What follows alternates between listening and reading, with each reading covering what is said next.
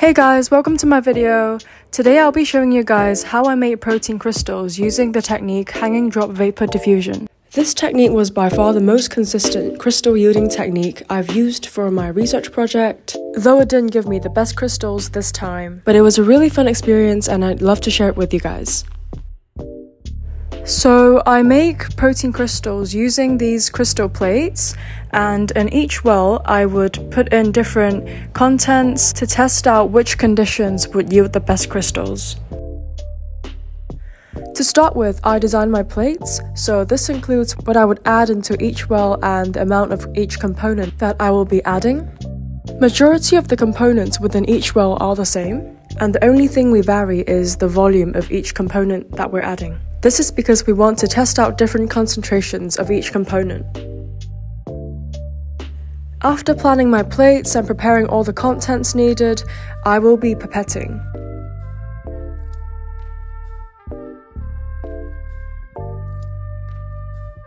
This part is quite time consuming and also requires high levels of attention because you will need to be really careful of which well you're working up to, so that you don't add double the amount of certain components, which would mess up your plate basically.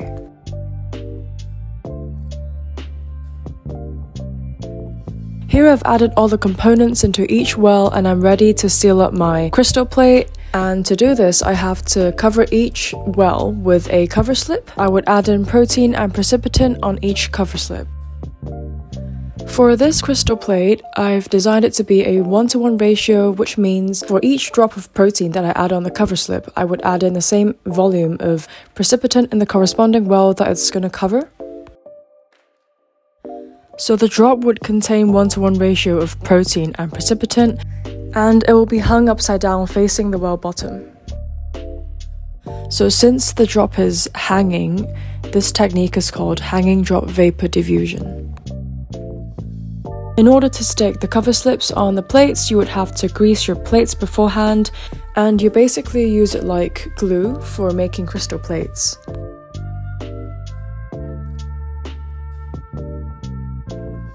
After finishing my crystal plates, I will take it to the crystal room for storage, where crystals will start to grow, and I will check on them often to see whether crystals are forming, so it can then be fished out and undergo X-ray diffraction.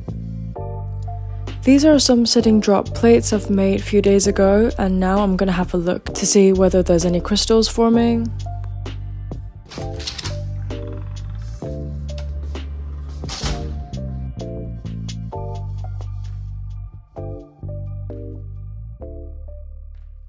Got some precipitate here, but it's not crystals.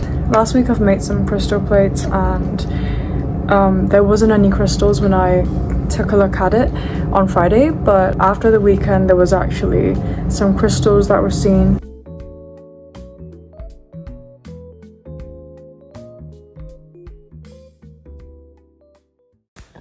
Unfortunately, no crystals were found, so I had to make more plates and try out more conditions.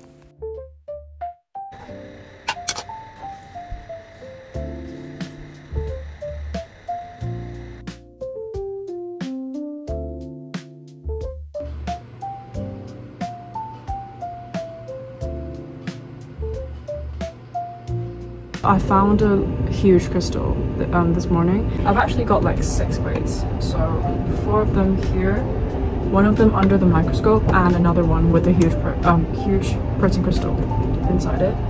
There's loads of precipitate, but not crystal.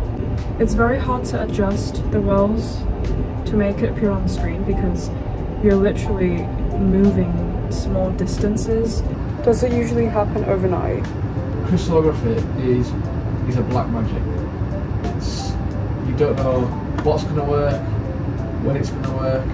There's no defined reason. That's why last night we did 192 plus 192 plus 192 experiments. Lastly, I wanted to show you guys the mosquito, which is used for making sitting drop plates, and it basically does all the work for you, all the pipetting, and it saves a lot of time.